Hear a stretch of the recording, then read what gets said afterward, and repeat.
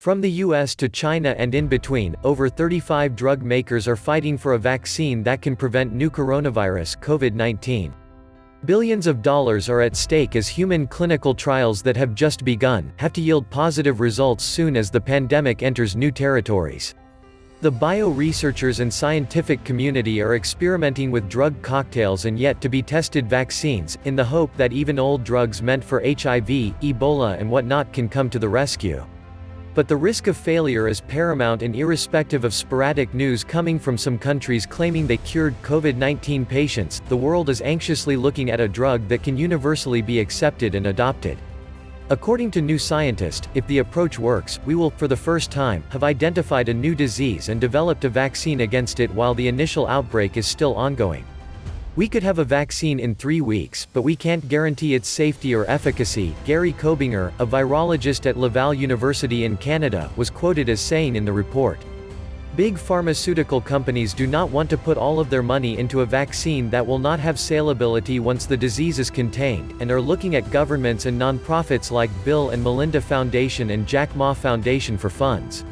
Medical research foundations Wellcome and the Bill and Melinda Gates Foundation have joined forces with payments major MasterCard to set up $125 million in seed funding to speed up the response to the COVID-19 pandemic by identifying, assessing, developing and scaling up treatments. The Jack Ma Foundation has announced it will donate $14.4 million to support research and development of a novel coronavirus vaccine. With the pharmaceutical giant and the world's largest vaccine makers Pfizer announcing to develop a vaccine for the new coronavirus after teaming up with German firm BioNTech to start clinical trials of its experimental vaccine next month, the vaccine race has taken an interesting turn. BioNTech is developing the vaccine inside of China with Fosun Pharma, a Chinese pharmaceutical company, and Pfizer said they will now develop the company's experimental COVID-19 vaccine outside of China. We believe that by pairing Pfizer's development, regulatory and commercial capabilities with BioNTech's mRNA vaccine technology and expertise as one of the industry leaders, we are reinforcing our commitment to do everything we can to combat this escalating pandemic as quickly as possible, Michael Dolston, Pfizer's chief scientific officer, said in a statement. Pfizer said it would work with BioNTech at sites in the US and Germany. The governments, meanwhile, are resorting to drug cocktails and years-old medicines to break the virus cycle. An old malaria and autoimmune drug is showing promise as a potential treatment for COVID-19, although health officials are urging caution until clinical trials are done, reports Forbes. The drug hydroxychloroquine, sold under the brand name Plaquenil, which was approved in 1955, was reported March 9 in Clinical Infectious Diseases Journal to be effective at killing the virus in laboratory experiments. In a letter in the journal Cell Discovery, the study's authors wrote, "We predict that the drug has a good potential to combat the disease." Medical experts in China claimed that favipiravir, the active ingredient in a Japanese anti-flu medicine called Avigan, is clearly effective in treating the novel coronavirus. Favipiravir was trialed on 340 patients with the disease in China. Patients who took the flu drug recovered quicker and showed greater lung improvement compared with patients not given the drug.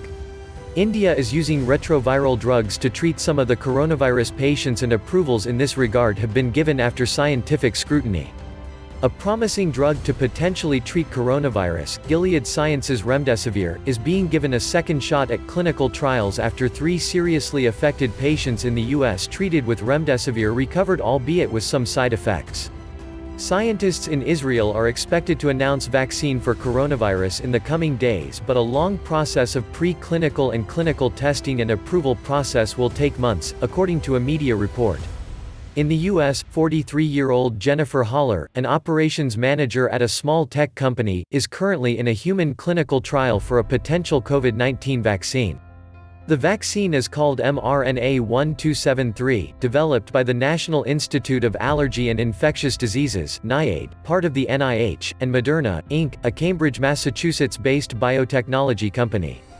Finding a safe and effective vaccine to prevent infection with SARS-CoV-2 is an urgent public health priority. This Phase 1 study, launched in record speed, is an important first step toward achieving that goal, said NIAID Director Anthony Fauci. By all estimates from the Centers for Disease Control and Prevention (CDC) to NIH, a COVID-19 vaccine will take anywhere between 12 to 18 months. By the time doctors have it in their hands, the global pandemic may disappear altogether. Time is ticking fast for the drug companies as well as the governments, as the late arrival of the new coronavirus vaccine may not serve the purpose. Share your views in the comments on what topics you want us to make our next video.